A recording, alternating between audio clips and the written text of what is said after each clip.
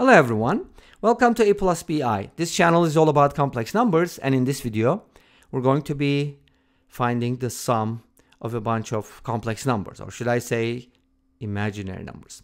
We have 1 plus 1 over I plus 1 over I squared plus 1 over I cubed, so on and so forth, all the way up to and including 1 over I to the power 20. And we're going to be evaluating this sum.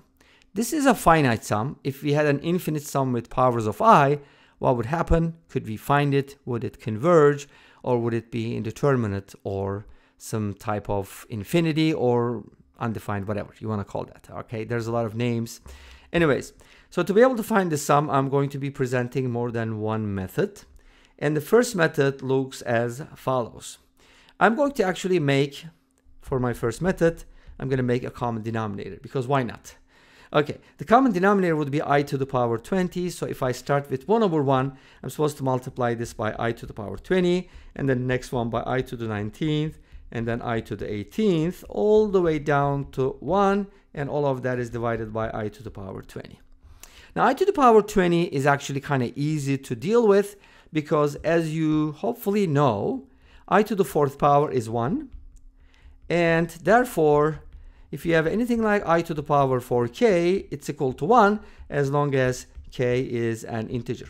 Now, what happens if k is negative? It still works, because if you raise 1 to a negative power, negative integer power, then you're good to go. So, I to the power 20 is 1. We don't have to worry about it. It's all good. What about the top? Well, the top we can evaluate, again, in so many different ways.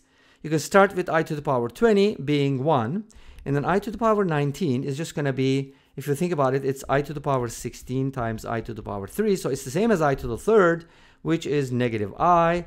And then I to the 18th is going to be the same as I to the 2nd, which is negative 1. And then I to the 17 is just going to be I, because it leaves a remainder of 1 upon division by 4. Make sense? So basically, the group of 4 is always going to cancel out. We do have how many terms? 21 terms. That means we're going to have a leftover. And where is that going to be? One of the endpoints. It doesn't matter which one, but in this case, I can go with 1 because it's easier. Therefore, this whole sum is going to equal 1 over 1 or just 1. Make sense? Okay, cool. That is the first method. Let's go ahead and take a look at another way to approach this problem.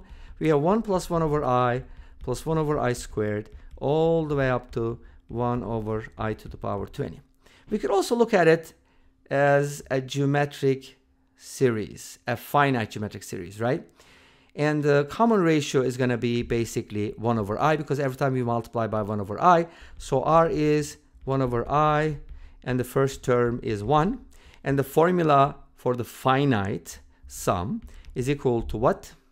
Do you remember the formula? A sub 1 times 1 minus A,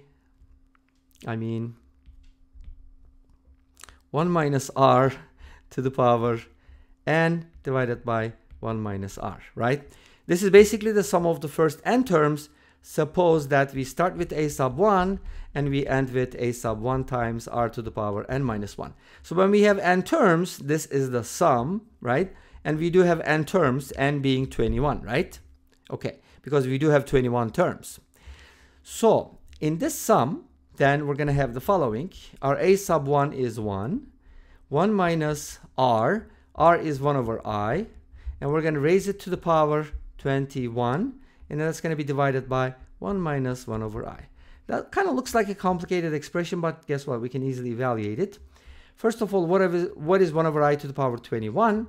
We can kind of think of it as 1 over I to the 20 times 1 over I. And 1 over I to the 20, as you know, is 1, because 1 over 1. And so it's going to be 1 minus 1 over I minus divided by 1 minus 1 over 1 over I, so this is 1 as well, so the sum is going to be 1 again, right? Makes sense? Okay, and we still have another way to look at it. For example, you can kind of take this and look at 1. 1 is 1. 1 over I is going to be negative I, and then 1 over I squared is going to be negative 1, and 1 over I cubed is just going to be positive I. Again, we're getting a sum of 0 from 4 consecutive terms. That pretty much all the time happens if you're not skipping powers. And we're going to end up with one of the terms at the end. And again, it's going to be 1. Is there another way to do it? Probably, but let's stop here. And this brings us to the end of this video. Thank you for watching. I hope you enjoyed. Please let me know. Don't forget to comment, like, and subscribe. I'll see you next time with another video. Until then, be safe, take care, and bye-bye.